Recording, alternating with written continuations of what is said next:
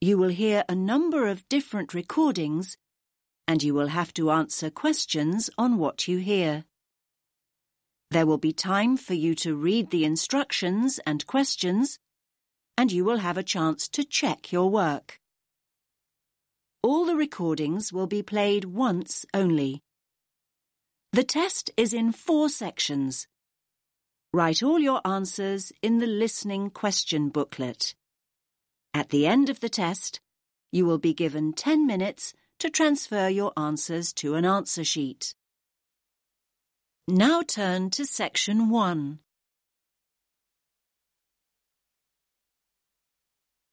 You will hear 2 women talking about house cleaning. First, you have some time to look at questions 1 to 3.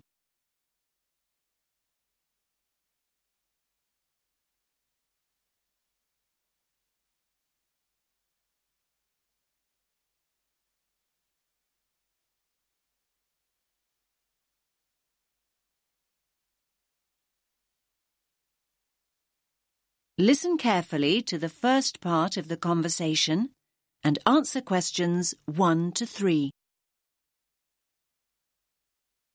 Well, Jill, I'm glad you had a nice holiday. We'll have to try it ourselves sometime. Yes, Kate, you really should. I'll give you a contact number for the hotel we stayed in. Anyway, I must be... Oh, I know what I meant to ask you. Sorry, it was about a cleaner. Oh, yes? Yes. We've been talking about getting somebody to come in and help out. You had a cleaner not long ago, didn't you? I thought you said having a cleaner was a waste of money, that you'd never pay somebody to do what you can do perfectly well yourself. Well, yes, maybe. But things have changed. Things are really hectic for Greg at work all of a sudden. He's never home till after 8. I end up doing everything. The house looks like such a mess. I never get time to tidy up before I go out to work, and in the evenings I just about manage to cook and wash up. Well, you shouldn't be the one doing everything if you're working as well. That's not fair, is it? I think Greg's just shattered. Oh, to be fair, he's pretty domesticated. We've always pretty much shared the chores. It's just a temporary thing, I think. I hope. We're basically both trying to juggle too much. The last thing we want to do at the weekends is start cleaning. We want to relax a bit. It's not because all the neighbours have got a cleaner, is it? You know me too well. I guess there is a bit of that. I feel like the poor relation when I tell them I do all the cleaning myself. They can't believe I fit in so much. Never worry about what other people think. No. Anyway, one way or another we need a cleaner. Well, as long as it's not too expensive, that is. I don't think it's expensive, and it's money well spent. We only stopped having Tricia come in every week because I was off work with the baby, so I could do most of it myself. So how much is it? Well, Tricia was £8 an hour. I can't say that's what everyone charges. That isn't bad, is it? It's less than I thought. Oh, well, I think we can run to £8. How many hours did she do? 4 hours a week. Well, that sounds about right.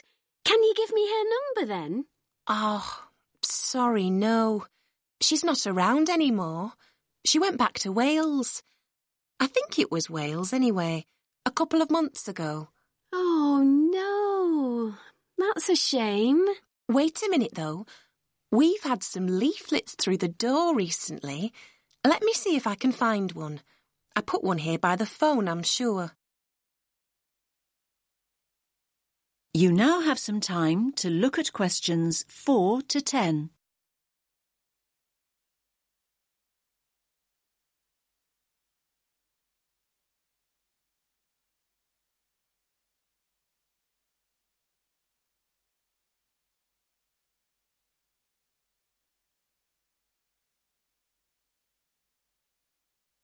Now listen to the rest of the conversation and answer questions 4 to 10. Ah, yes, here we are. It's a company. They're called dusters. Dusters? Yes, as in people who dust. You have to phone Abby on... Is that Abby with E-Y? No, it's A-B-B-Y. OK. And it's a local number, 650-918. 650-918. OK, got it. They do ironing and can look after your garden too, apparently. Ironing would be helpful. I loathe ironing. So, do they say how much it is? Yes, it's $9.50 an hour. That's for all the different services. $9.50? A bit more expensive then. They do a spring clean for £45. So that's one big clean. Do they say how many hours that is? No, it just says spring clean. I guess it's 5 hours, so it's a bit cheaper than 5 hours of cleaning would be normally. Yes, probably. That might be a good idea to start off with. You'll like this too, Kate. They can use organic products if you want them to. Oh, yes, I'd prefer that. I don't like using strong chemicals. They're so bad for the environment. OK, I'll give them a call. Thanks for that. You now have half a minute to check your answers.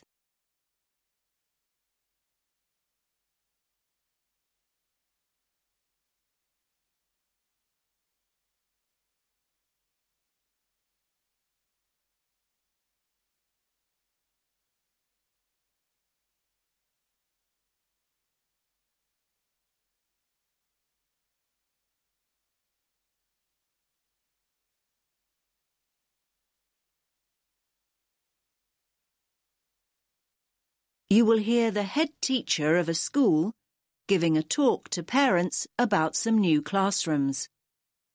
First, you have some time to look at questions 11 to 14.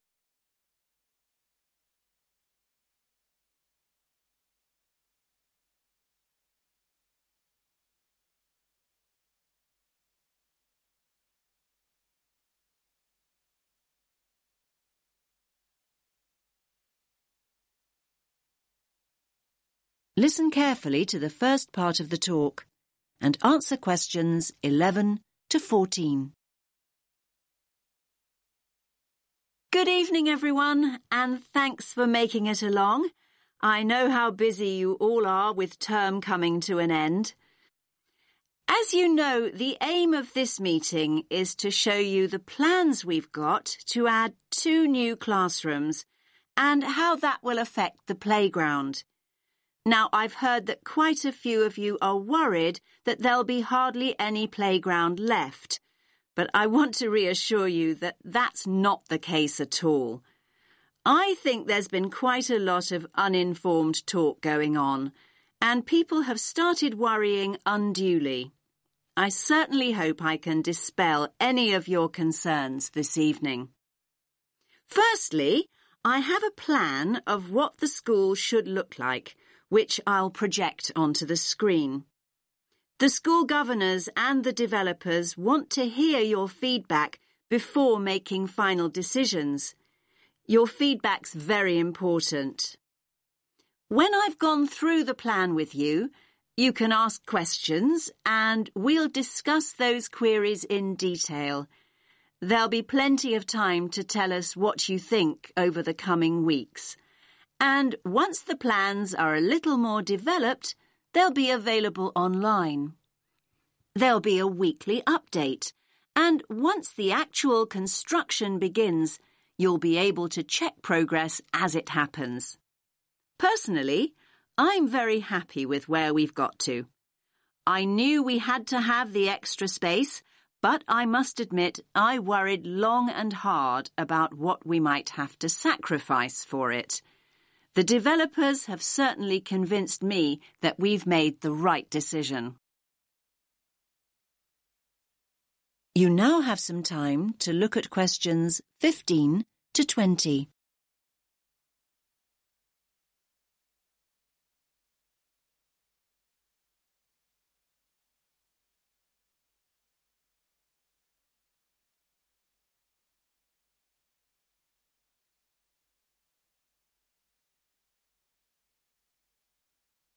Now listen to the rest of the talk and answer questions 15 to 20. Right, can everyone see the plan now? Good. Let's start at the Balfour Road entrance, since that's where most of you come and go from.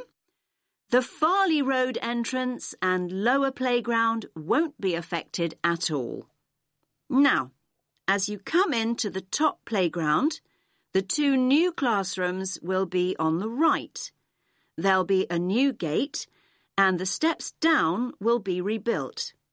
There'll be a ramp for disabled visitors too. On the plan here, only the parts of the building affected by the plans are shown. I'll explain why the hall is marked on later. So, as I said, the new classrooms will be to the right of the entrance and, as you can see, will take up very little of the playground space. We feel the Year 6 children need their own area away from the younger children. So, this one on the left of the two rooms will be the new Year 6 classroom. As you can see, there's no direct entrance from the playground. The plan is to include a small entrance area here from the playground for coats and boots and so on. Entrance to the classroom will be from that area. There'll also be an additional entrance to the hall from this cloakroom, so children will be able to get to the hall from two different directions, from inside the main building and from the new entrance area. I hope that's clear. Now, as you all know, the hall doubles up as the cafeteria at lunchtime. One of the rumours I heard was that we're planning to dispense with the cafeteria and open up a snack bar. I can categorically state that replacing healthy school meals with a snack bar is not remotely in our thoughts. The other new classroom, that's the one with the playground entrance here, is going to be an exciting new venture for us. That's because its principal use will be for the preschool and after-school clubs. More and more parents want that facility outside school hours, and we need a dedicated space to run these activities. I think there were also worries about the nursery school, though I'm not really sure why, to be honest with you. I can tell you now that the whole area on the other side of the main school building will be totally unaffected. The nursery will continue operating as it does now. There will be a couple of smaller constructions, modernisation work really, down here on the other side of the top playground.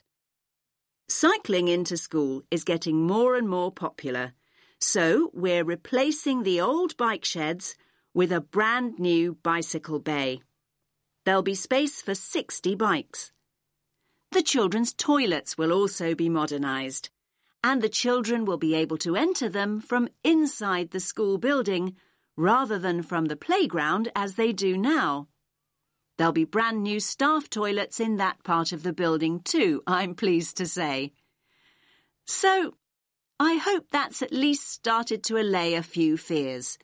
Take a few minutes to look at the plan that I'll get out of the way. Then I'll answer a few questions if you have any. Does that make sense to you? You now have half a minute to check your answers.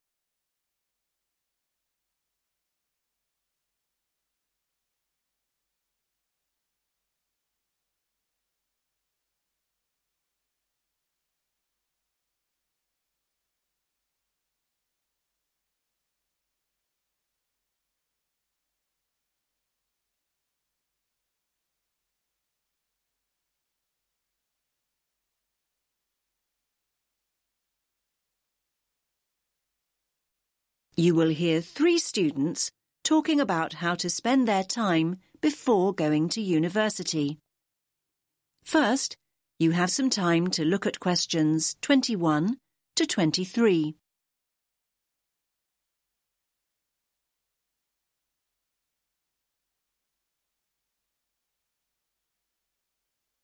Listen carefully to the first part of the discussion and answer questions 21 to 23.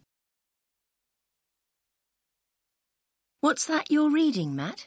Oh, hi, Tara. It's an article about taking a gap year before going to university. Is that what you're thinking of doing then? Well, I hadn't really considered it as an option, but reading this has got me thinking. I'm looking forward to starting at uni, but I wouldn't mind a bit of time to myself first. Hi, guys. What are you talking about? Hi, Sandy. How's it going? Matt's reading about gap years. He wants to put off going to uni. I think a gap year's a great idea.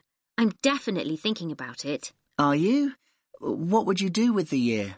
Well, the programmes I've looked at involve volunteering of some kind. I wouldn't want to just go travelling for a year. I couldn't afford that anyway. The idea would be to work and help people, but more importantly, to grow up and come back knowing more about the world than I do now. Obviously, I'd choose somewhere hot and sunny. So, what exactly is volunteering? I mean, OK, I understand it means doing something for nothing, but what does it mean in terms of a gap year? Yeah, it means working with programmes in countries where people need support or some kind of aid. I bet your mum and dad aren't quite as enthusiastic as you are about all this. On the contrary, they're really supportive. They can see all the pluses. They realise that I don't know exactly where I want to be in 10 years' time. They think it'll give me time to figure things out and not make decisions I might regret later. You now have some time to look at questions 24 and 25.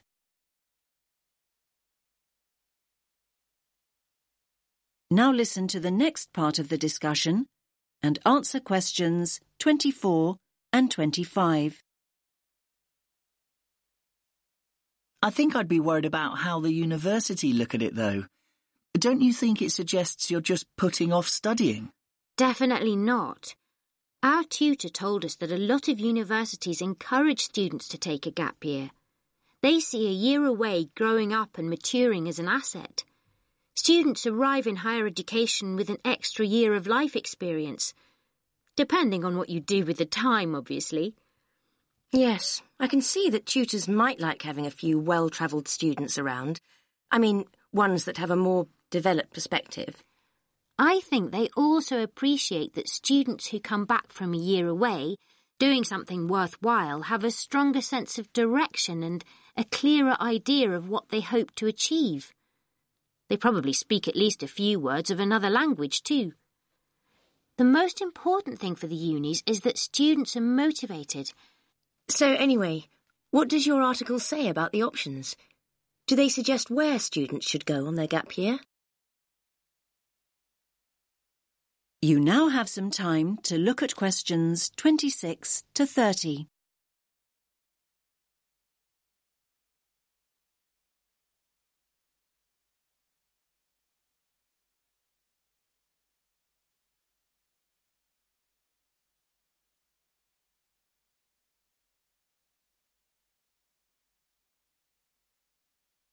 Now listen to the rest of the discussion and answer questions 26 to 30. Well, apparently, Australia's the country where the highest percentage of students take a gap year, and it's the most popular destination for gap year students from other countries as well as Britain. I like the sound of a year in Australia. They say here that there are 3 main attractions. The abundance of great coast, beautiful beaches, learn to surf, all that stuff. Then there's the amount of time you can spend enjoying outdoor activities, like hiking and loads of sports. And thirdly, the cosmopolitan cities, especially Sydney, which apparently is awesome. It's a great country for young people because there's so much to do. Loads of adventure and sunshine, obviously. Sounds good to me. Unfortunately, it says here the cost of getting there in the first place can be prohibitive. However you make your way there, it's expensive. Unless the bank of Mum and Dad help out, that is. Then, look, they also mention various places in Africa, but they single out Ghana. Students can get involved with the construction of new schools or teaching the kids that are already in them. That does sound really rewarding and interesting, I have to say. I guess there's a huge sense of achievement with something like that, and you get fantastic life experience from living in another culture. I think you pick up some real practical skills too. Skills you can bring back with you. Another place I really like the sound of is Nepal. What's the attraction there? Most of the volunteering involves teaching again, and it's that sense of achievement that people are after. They also say, let me read it, students are attracted by the simplicity of daily existence.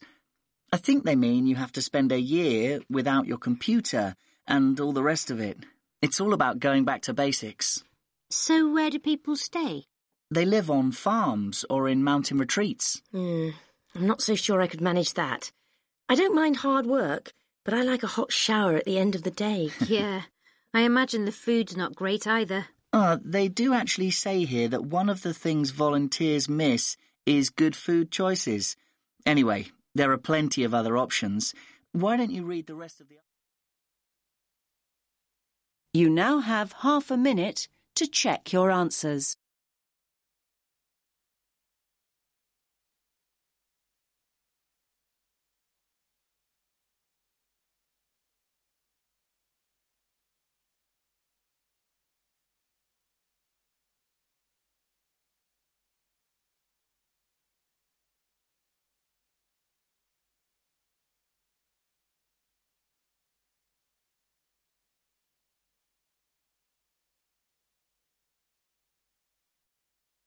You will hear part of a lecture about animals.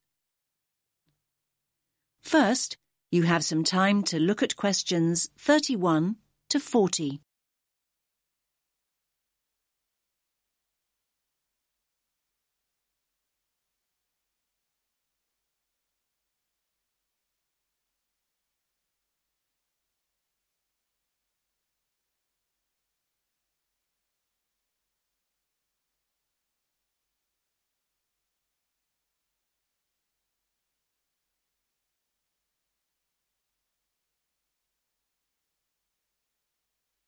Listen carefully to the lecture and answer questions 31 to 40. In today's lecture, I'm going to talk about avoiding predation. What does that mean, I hear you say? Well, you probably know the word predator. I'm sure you've all seen Predator the movie. Well, a predator is any animal that hunts and kills another animal. That animal, and I was going to say that smaller animal, but it's not always the case, is the prey. An owl, for example, is a predator, and a mouse is its prey. A lion is a predator, and a much bigger animal, a buffalo, for example, is its prey. So when I say avoiding predation, what I mean is not being caught and eaten. For many small animals, not being caught and eaten is pretty much a full-time job. Many animals that are predators themselves may be the prey of another, usually bigger animal. This is what we popularly call the food chain. So, how do animals avoid predation? Well, they have what we call defense mechanisms. These are ways in which the species has adapted over time to give it an advantage over its predators. Any adaptation of this kind increases the species' chances of survival. Over time, species that have not adapted, that is, developed some sort of defense mechanism, have met with extinction.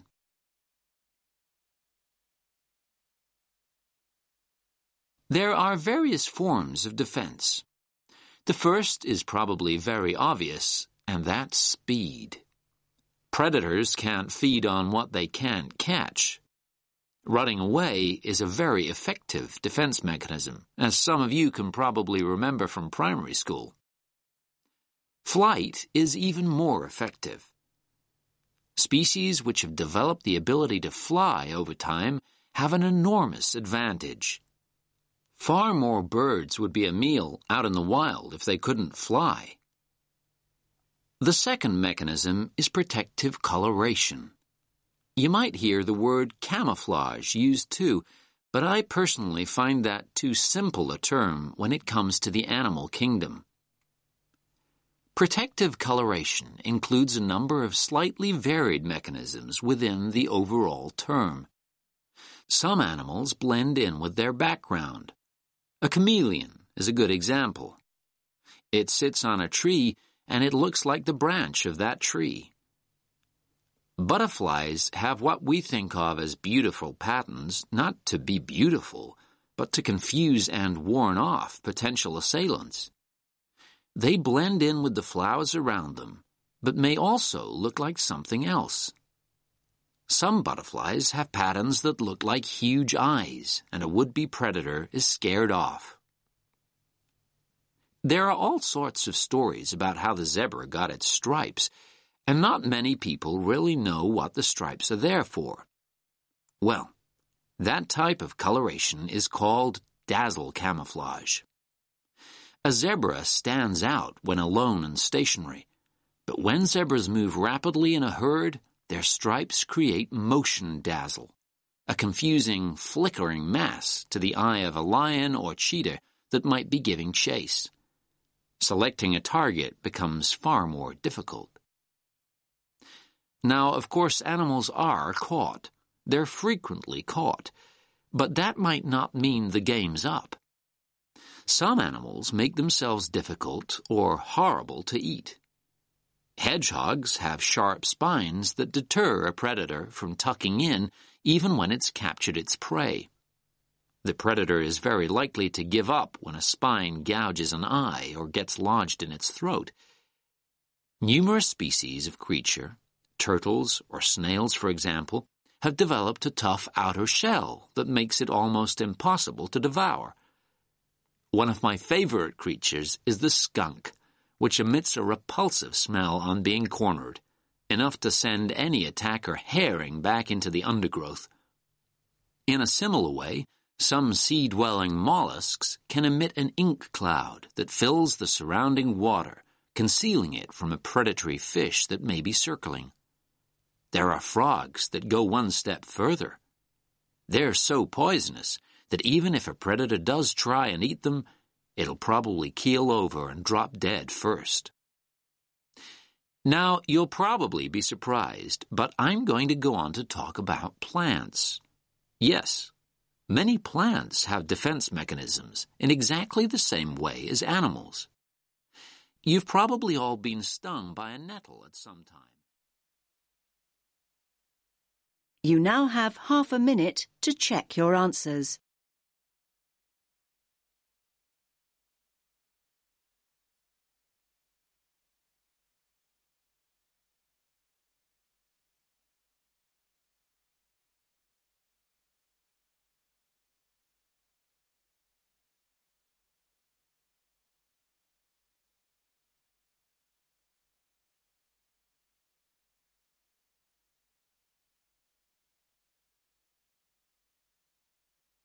You now have 10 minutes to transfer your answers to the answer sheet.